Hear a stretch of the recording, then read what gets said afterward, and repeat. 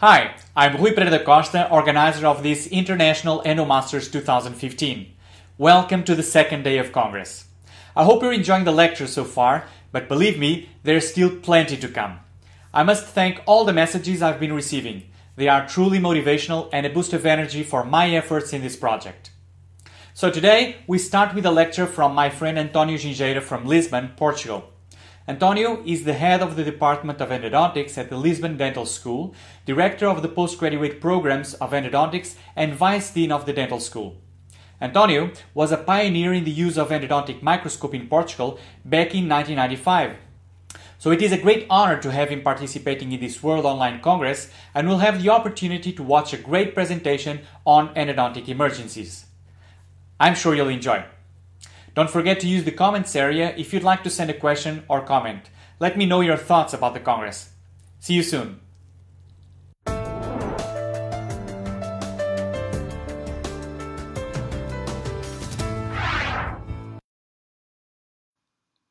Hello, my name is António Gingeira and I'm the head of Department of Endodontics in the University of Lisbon Dental School. I'm very happy to be here to share my views on endodontic emergencies with you, and I was very pleased to accept Rui's invitation to be part in this project. I hope you all like it as much as I do. Thank you for being here.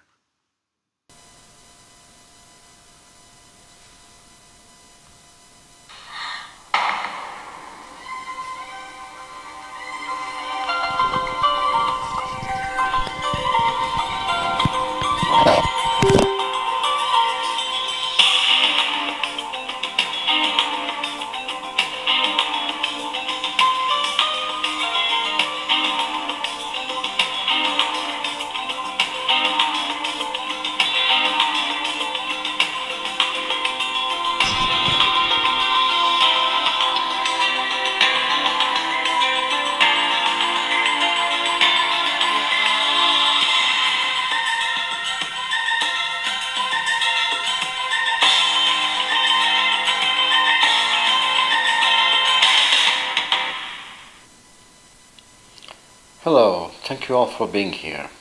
Today we're not going to talk about life-threatening problems that usually happen in emergency room, nor are we going to discuss accidents, trauma and serious disease that happen in this TV series.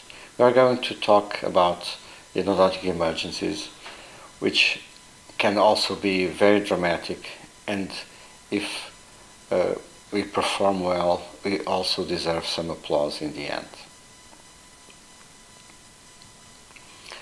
The patient usually comes with intense and persistent pain, and he also can bring some swelling along. The additional problem is that the patient-dentist relation very often begins in this situation.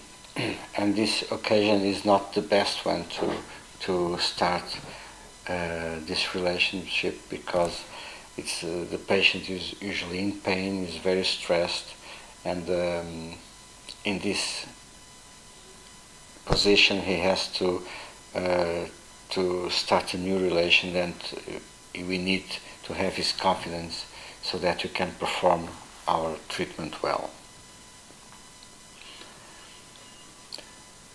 And how do we evaluate the severity of the case? Well, we can check if there is some interference with the regular daily activities, like the sleep. In this occasion, when in a real endodontic emergency, the patient usually does not sleep very well. He cannot sleep very well because he has pain. Also, he cannot take his meals as he should, because it is painful to chew. It is painful to use his mouth for having some food. Also, the pain usually disturbs his work and his attention, so there's really a big interference with the most simple activities. Another characteristic is that the symptoms usually began some 2 or 3 days ago and not more, because a real endodontic emergency is very disturbing, and the patient cannot stand this situation for a long period of time.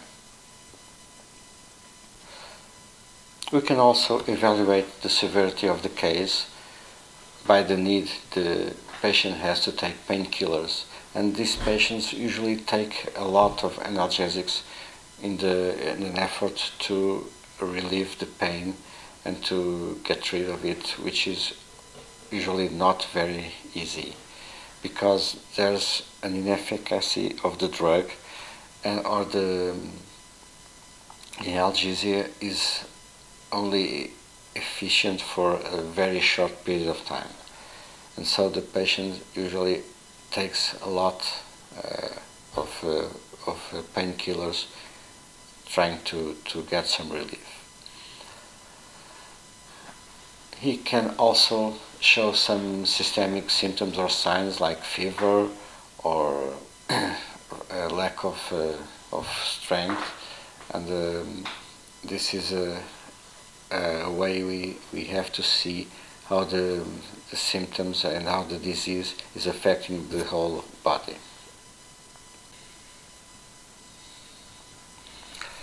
The patient's perspective of how serious his case is relies on different aspects.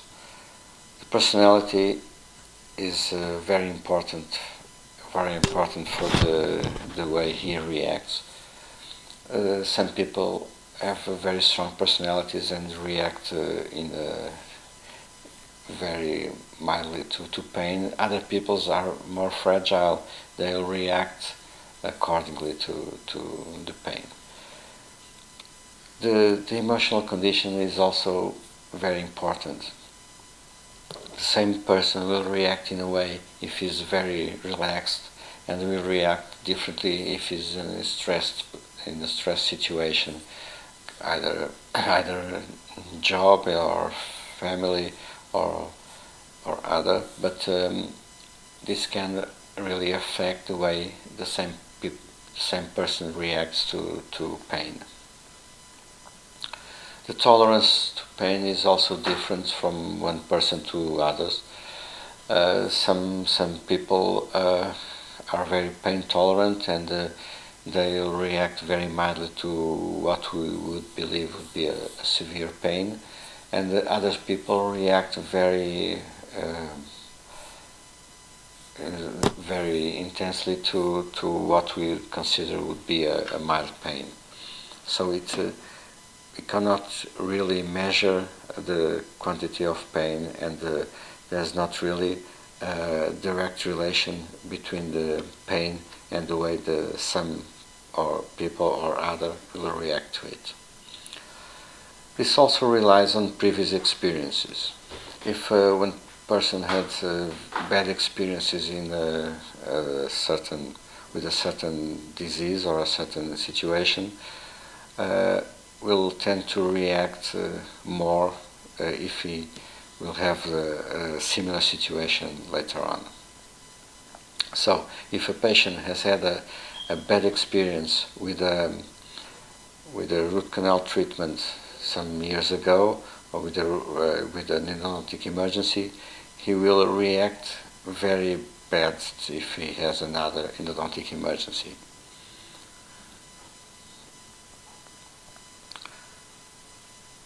But in any case, there is a need for urgent treatment, because we are either with pain, and usually this is very intense pain, and this is caused by infection, and we very frequently have also swelling that can affect the patient. There are several types of emergencies. We can consider pre-treatment emergencies, during the treatment, and the emergencies that that arise after treatment. Pre-treatment emergencies are usually of pulpar origin or of periodontal but endodontic origin. We have of pulpar origin the irreversible pulpitis or the cracked tooth or vertical tooth fracture.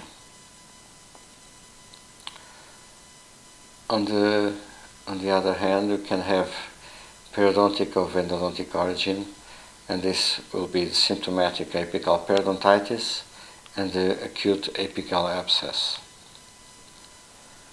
The emergencies that can happen during treatment are the procedural mishap or complication or the flare-up. In the procedural mishaps or complications, one of the most frequent is the hypochlorite accident or the perforation, over-instrumentation of the canal, and extrusion of debris. The post-treatment emergencies are usually flare-ups or complications or mishaps. So let's talk a little about irreversible pulpitis. Irreversible pulpitis is maybe the most characteristic of the endodontic emergencies. It is a situation in which the patient complains of spontaneous and intense pain, which persists for several minutes. This is always also accompanied by an intense pain with cold food and liquids that lingers from seconds to minutes. On a second phase, the pain is triggered by hot liquids and food and will be relieved by cold. This is the typical situation in which the patient comes in your office, in your practice, with a bottle of water, and he is constantly putting the water in the mouth to relieve the pain.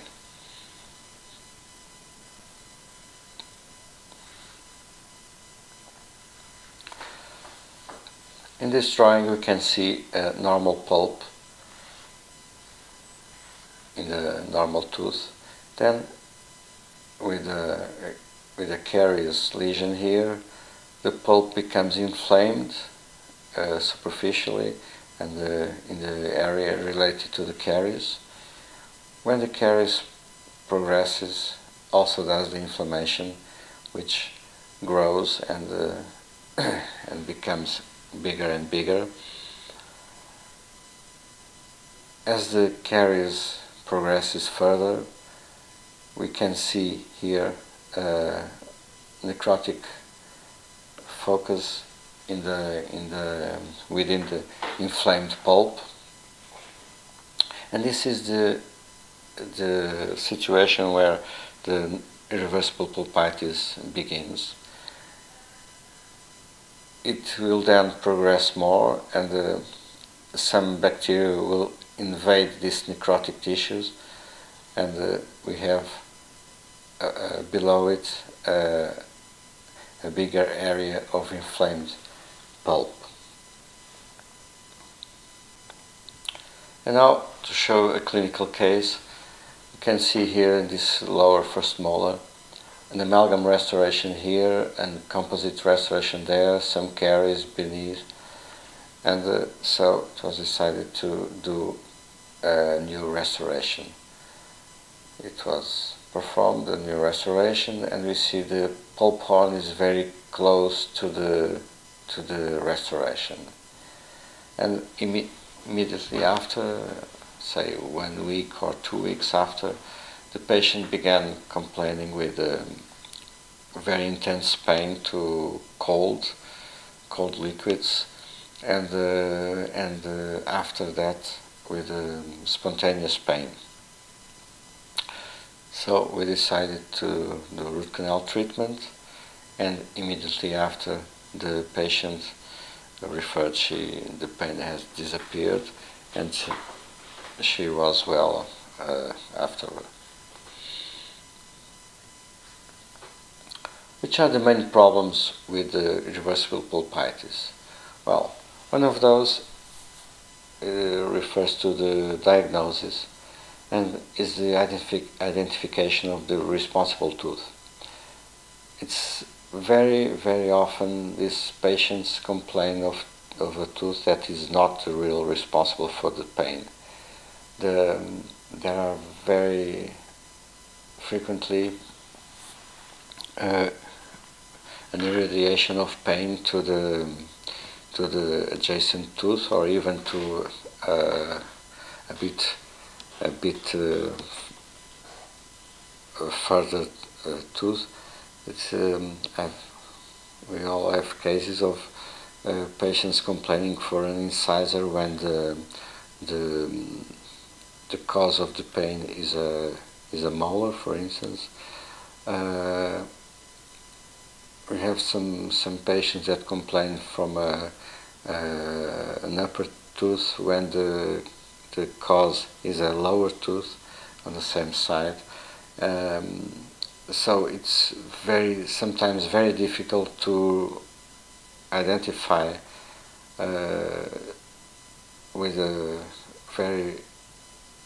very high degree of security that the tooth the patient is complaining is really the responsible tooth. Another big problem in this case is obtaining efficient anesthesia. And so we have very often to do a complementary anesthesia to complement the mandibular block or the vestibular infiltrative anesthesia that we did before. Our main weapon here is the intrapulpal anesthesia, in which we are going to anesthetize inside the pulp. But we can also use the PDL anesthesia, in which we anesthetize inside the periodontal ligament, the interligamentary anesthesia, or the intraosseous anesthesia.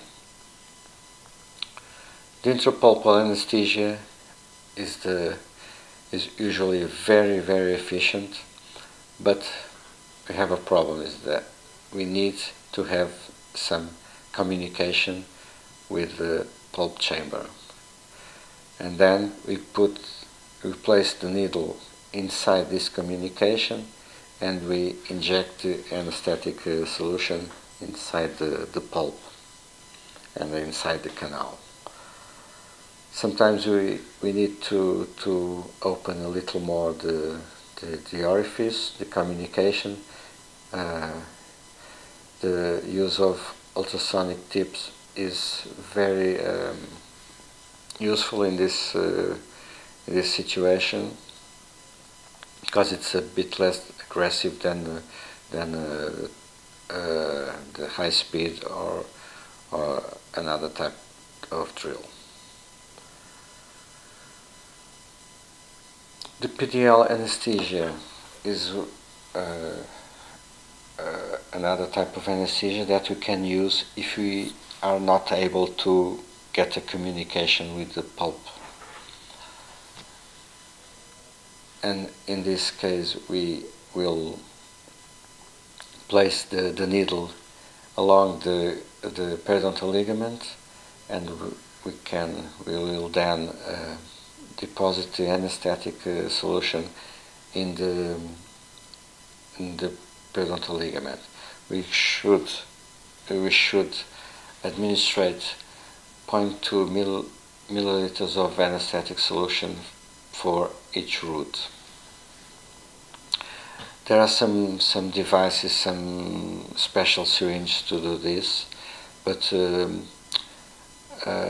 they will amplify the force of your hand, and they will administrate the anesthetic solution too fast. So I think it's better to do it just with a regular syringe and do it very slowly and steadily and feeling the resistance of the periodontal ligament in your hand. Another type of anesthesia that is usually very efficient is the intraosseous anesthesia or osteocentral anesthesia, in which we will place the anesthetic solution very close to the root apex, and it will usually anesthetize the tooth very efficiently. We have to, in this case, we have to anesthetize first the gingiva and the mucosa, and then we will place the needle in between the tooth we want and the tooth immediately distal, and in this position we will place the anesthetic here, and it will anesthetize the tooth we want. There are some different ways to do this. The most simple is to use some devices that have been designed for this, in which the needle serves also as a drill to perforate the bone and inject eventually the anesthetic solution in the position we want.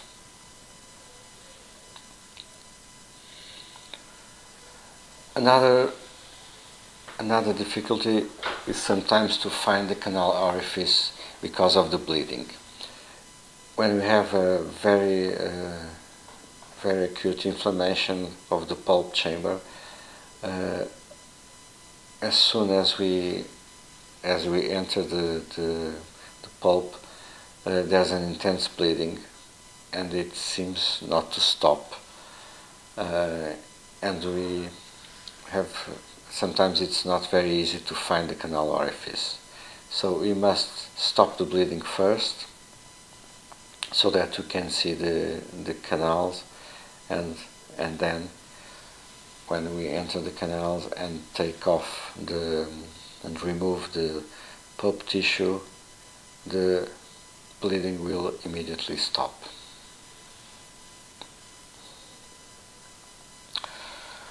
Which are the treatment options for irreversible pulpitis? Well, we have to remove the pulp, so the best is to perform a complete pulpectomy, and then we have to shape, clean, and fill all the canal system. But sometimes these patients come in a non-scheduled, they don't have really an appointment, and we don't have the time needed to do all that should be done to complete the treatment. So we have to do an emergency treatment, that is to do just a coronal pulpectomy, or maybe the coronal and main canal. Like this, we relieve the pain of the patient, and then we can reschedule him for a proper appointment in which we will do all the root canal treatment. Another option is the extraction. Some teeth are not liable to have a complete root canal treatment, and some of these teeth are not restorable, and so we should indicate the extraction. In many cases, we must use some medication, and the medication we use is analgesics like paracetamol, tramadol, clomixine. We can use traditional non-steroidal anti-inflammatory drugs like ibuprofen, diclofenac, naproxen, or we can use the COX-2 selective NSAIDs like etoricoxib, which has the advantage of being less aggressive to the gastrointestinal tract, and also it won't interfere with the coagulation and with the platelet aggregation process.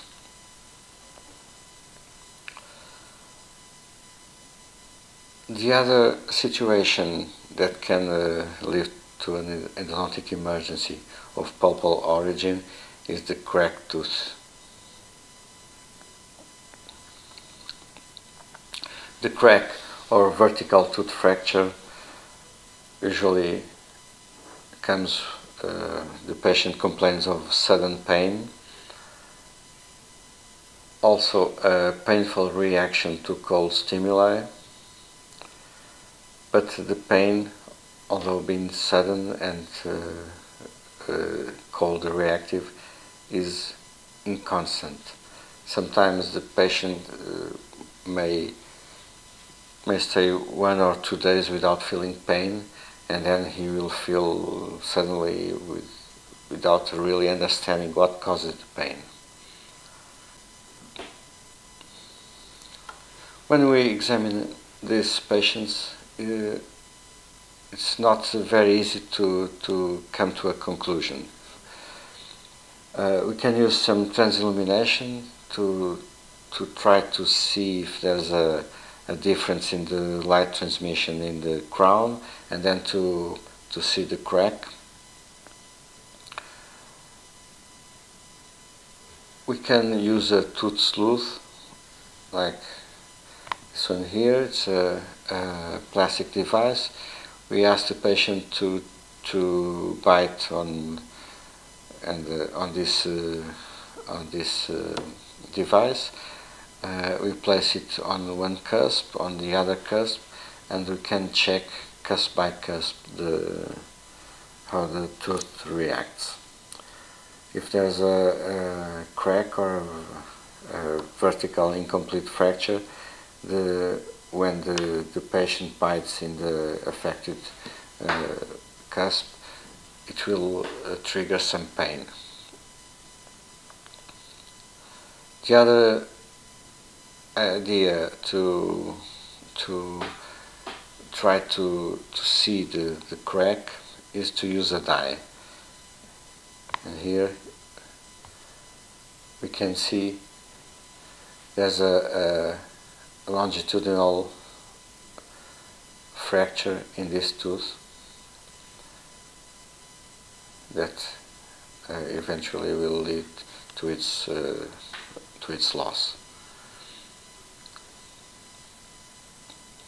So we have to evaluate how deep is the fracture.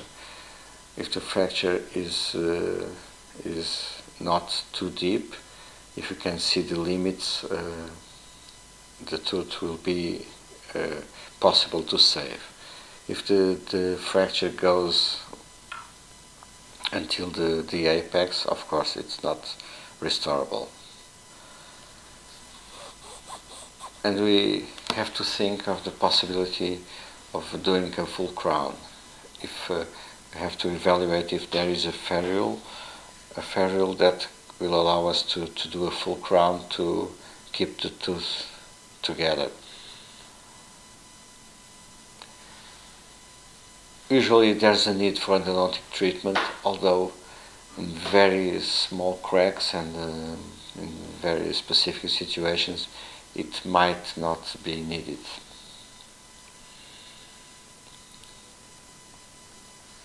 But usually it is. We need to do endodontic treatment, and then we'll have to use a temporary crown or an orthodontic band during the treatment.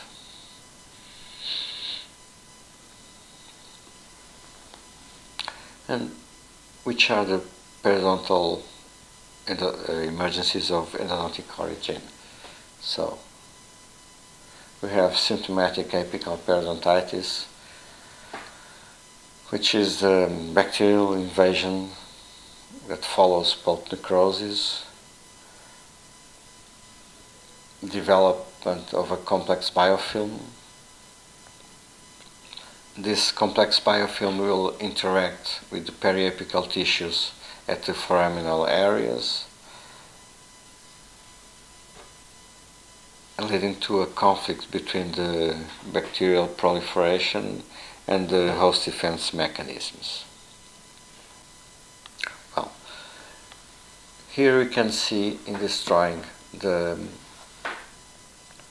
the proliferation of bacteria in the space, in the pulp space, where the pulp has become necrotic, and so the bacteria can invade this space because there is no fighters to hold this army.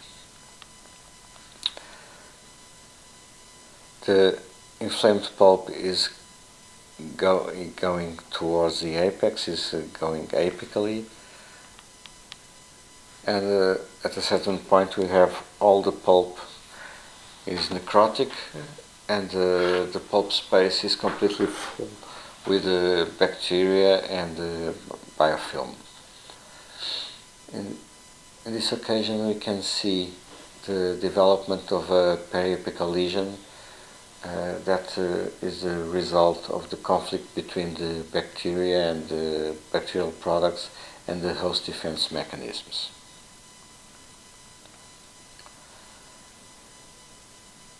In this lesion, due to this conflict, we have the release of inflammation mediators, and we'll have several immune and inflammatory reactions in the periodontal space with the production of exudate. This exudate infiltrates the periodontal ligament space, and the pressure increases on the periodontal fibers, which are already sensitized by the inflammatory mediators. So this is a very sensible zone that furthermore is becoming under pressure because of the accumulation of exudate in this space that should be empty of liquid, full of fibers.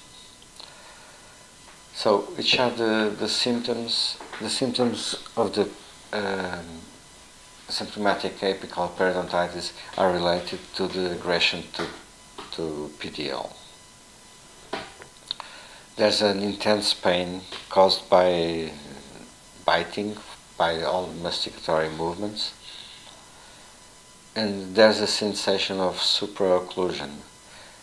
Actually, the tooth can really be a little bit higher than all the others, and so it will be the first to come in contact with the opponent. Examination of these patients. Well, we can look for color alteration.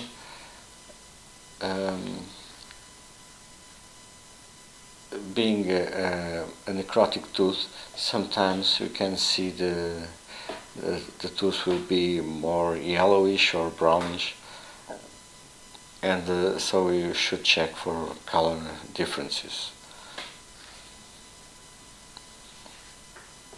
Many times there is a caries or restoration without a clear communication with the oral cavity.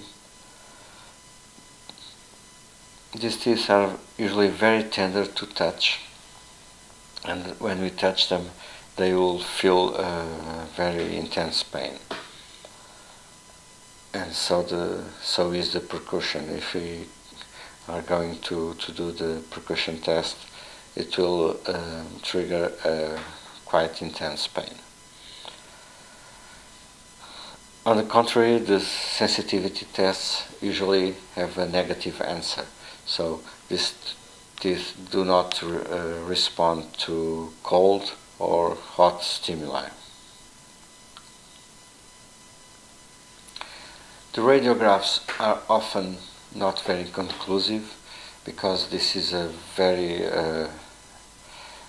short life situation. So the apical periodontitis usually began some few days ago only, and there is no time to have a real radiographic repercussion. But we can see many times a discrete enlargement of the periodontal ligament space, like here. We can see here an enlargement of the space.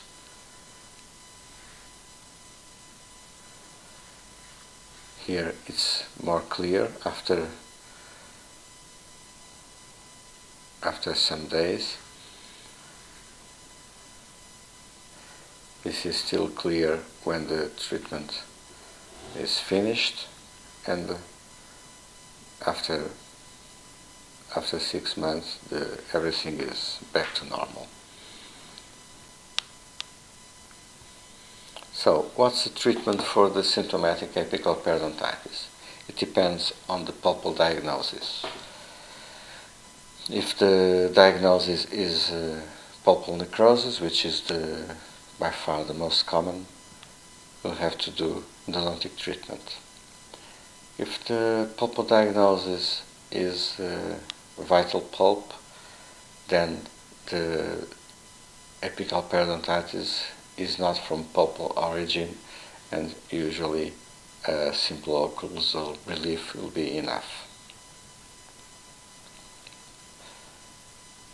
The other situation, emergency situation of periodontal origin, periodontal of endodontic origin, is the acute apical abscess. This is another very characteristic emergency situation. In the acute apical abscess, bacteria pass the foramen in large numbers, invading the apical periodontium. This causes the release of chemotatic factors, and this causes the arrival to this area of large amounts of polymorphonuclear leukocytes. The PMN are very active in releasing their lysosomic enzymes to kill the bacteria, which is their main task. But these lysosomic enzymes are not very specific, and they will kill everything that comes in front of them. Not only bacteria, but also host cells, and this will cause a liquefaction necrosis with the production of pus. And so, what are the symptoms of the acute apical abscess? Well, we'll start with the pulsating pain. It's a pain where the patient refers that he can feel the heartbeat in the tooth. Patients very often also refer a spontaneous pain to chewing, to biting, mobility of the tooth, pain to touch and to percussion, and systemic signs and symptoms like fever, for instance. The radiographs, well, they usually show a discrete enlargement of the periodontal ligament space, or in other occasions, when the acute apical abscess evolves from a chronic lesion, we can see a clear radiolucency. So here we have the discrete enlargement of the PDL space. This is a first time apical abscess, and here we have the clear radiolucency.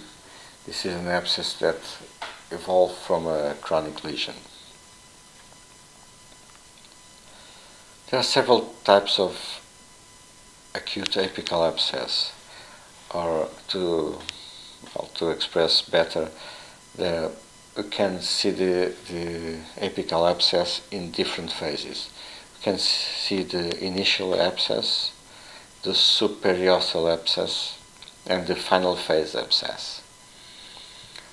Well, the initial abscess is the situation where we have the necrotic pulp. The pulp space is completely full with bacteria, biofilm, and the polymorphonuclears are in this area, releasing the lysosomic enzymes, which will cause a liquefaction and production of pus here. This conflict continues, and the polymorphonuclears continue here, releasing more lysosomic enzymes and causing the production of more pus. The pus accumulates here, and at a certain point the pressure of the pus here pushes the tooth out, and this is really very painful. This explains the mobility of the tooth and the extreme sensitivity to bite and to just the contact with the opponent tooth.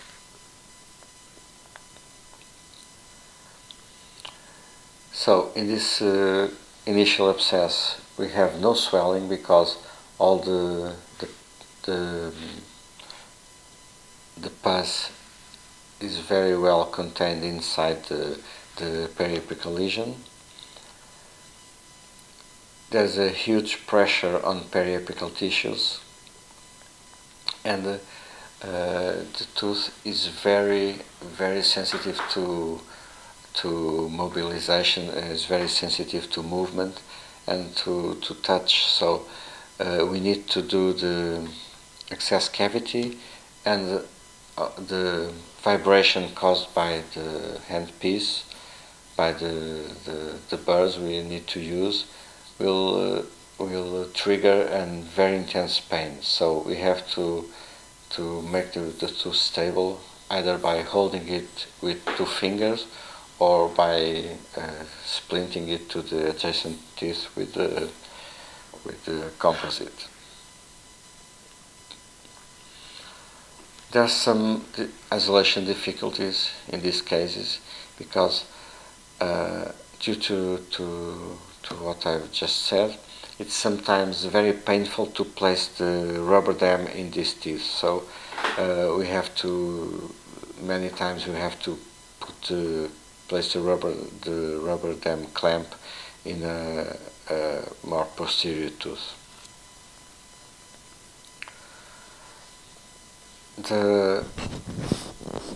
We should in these cases prescribe some anti-inflammatory or analgesics because this is really a very painful situation, and if we cannot achieve some drainage, maybe we should prescribe an antibiotic. But in most cases, as soon as we perform the excess cavity, we see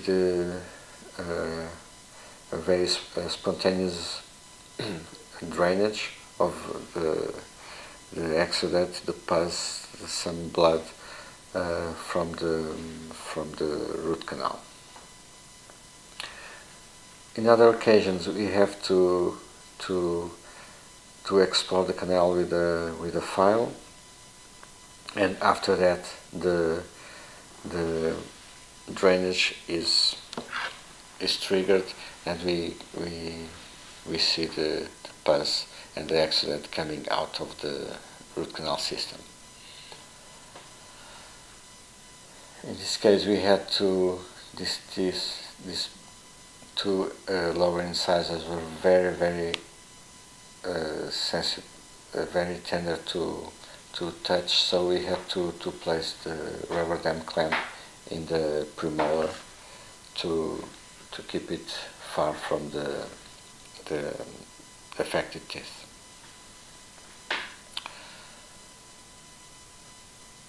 So the other situation is the subperiosteal abscess. The subperiosteal abscess, in this one we have a consistent edema. There's an enormous pressure on both the periapical tissues and the periosteum. There's no fluctuation. It's very consistent. It's very hard. It's like rubber when we touch it. We need to drain the purulent exudate from this area to relieve the patient. And we should consider medication with the non-steroidal anti-inflammatory drugs and analgesic. If we cannot achieve drainage, we should consider prescribing antibiotics.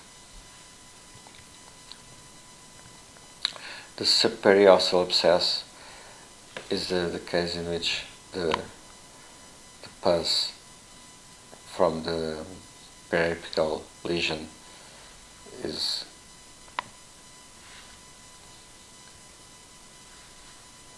starts to find its way usually to the buccal plate, and here it will start to accumulate beneath the periosteum,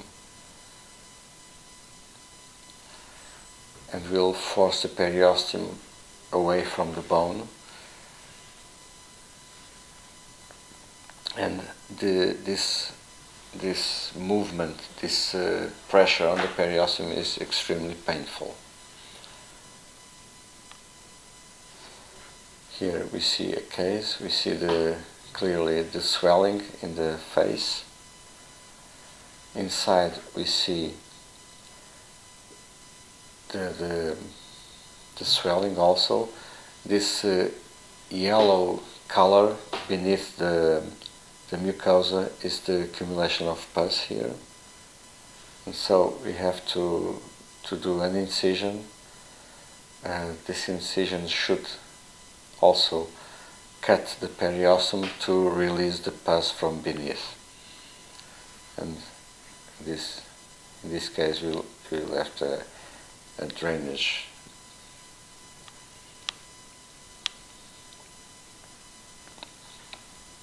Other type of the final phase abscess is the third type of abscess we can find. Here there's the pus will break the periosteum and will accumulate in the submucosa, and then we'll have some fluctuation. So the final phase abscess is characterized by swelling on the buccal or lingual aspect of the alveolar bone. We'll have fluctuation. We need to obtain drainage, and we can obtain it through the access cavity, which is usually what we do, but we can also do an incision in the fluctuation zone. Usually, as soon as we do the access cavity, the pus and the pus with blood will start to drain, and sometimes it drains for a long period of time. And after that, we should stimulate this drainage to get rid of all this exudate and all this pus, and eventually it will stop, and we will be able to perform a root canal treatment and to clean and shape the canals.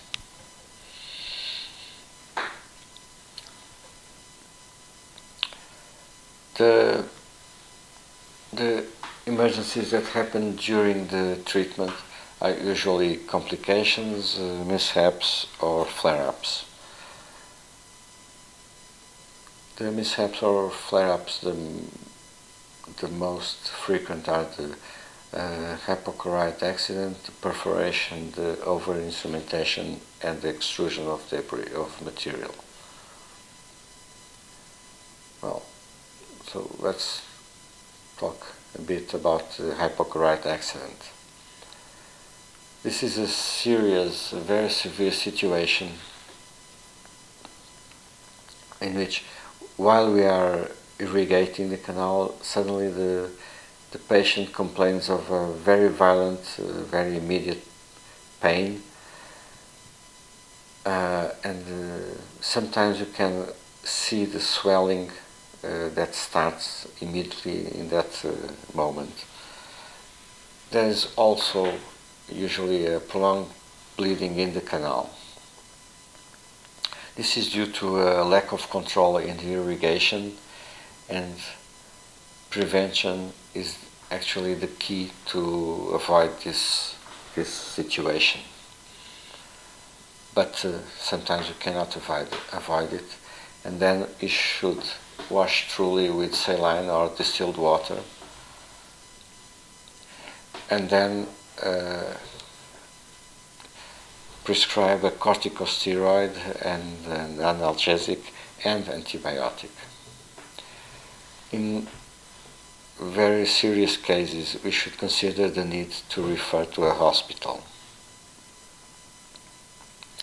Perforations are other type of complications or mishaps, and they can be any different way, in any direction possible. So they can be proximal, they can be buccal, they can be on the floor. The main causes are retraction of the pulp chamber or an inclination of tooth, radicular curves. Sometimes teeth have crowns, are restored with crowns that that are not on the same axis of the tooth, so this can mislead when we are doing the excess cavity. Another cause is the excessive drilling in thin roots to place a post or to just to enlarge the canal. Sometimes there's too much drilling. The signs that a perforation was done is the bleeding in the root canal, and the perforation should be closed as soon as possible. The soonest, the best. You can see here a perforation in this canal. So in this case, we were able to bypass, to find the right canal, and to fill either the canal and the perforation.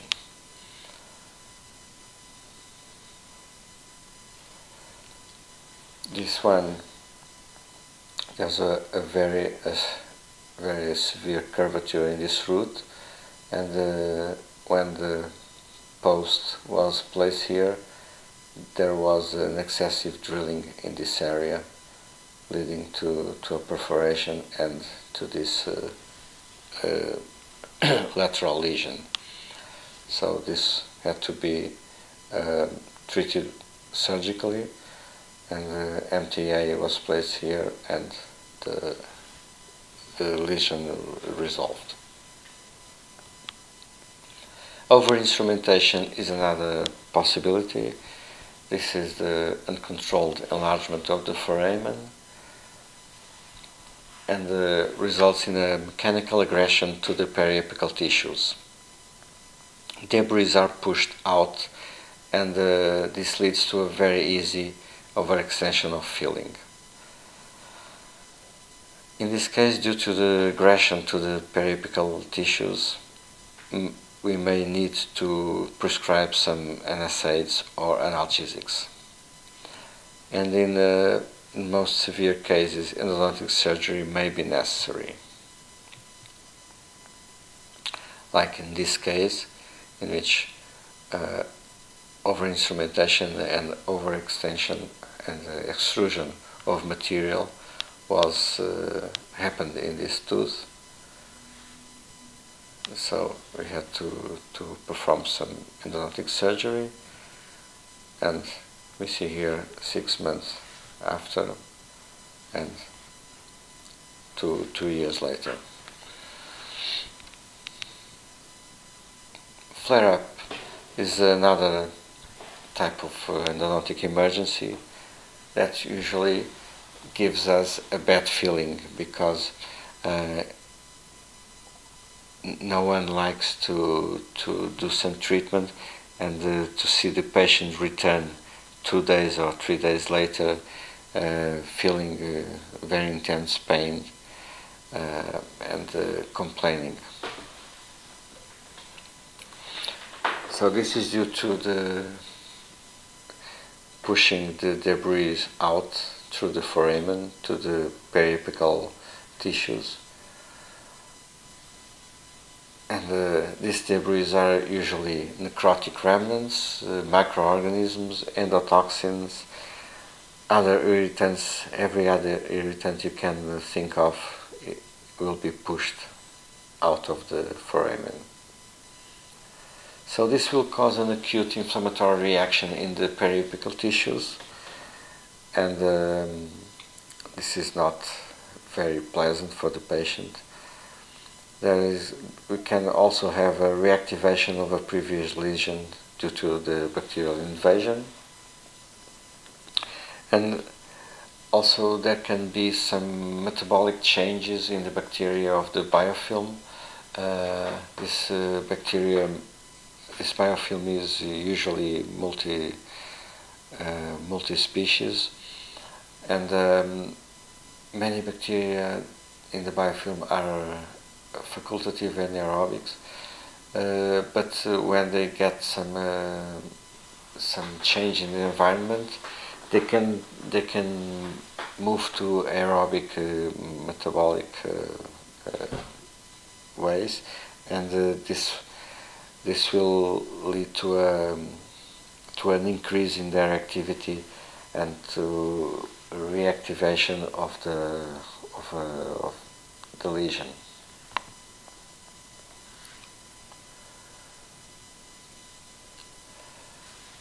So in the flare-up, we have to think if there is really a need for drainage, or we just need to do some occlusal adjustments and prescribe some anti-inflammatory and analgesic drugs.